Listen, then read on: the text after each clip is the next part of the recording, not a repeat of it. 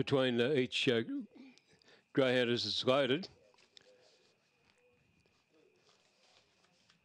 Getting set now, moving in. Last of the greyhounds are being boxed now.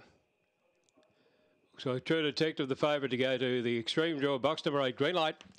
Set to go, running 725 metres. They're ready. About to go. Set now.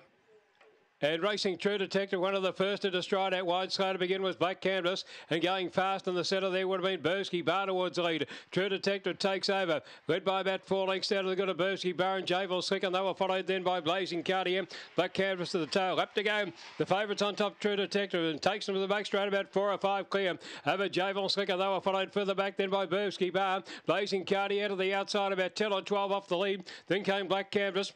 Down the back they're running True Detective, the lamplighter. Led by 4. Bursky Bar about 10 lengths further back, then Blazing Cartier up to third, still a mile behind the leader though, followed by Bursky Bar, then Black Canvas into the straight. True Detective is clear over Javel Slick, but it's going to be True Detective home by about 2 lengths.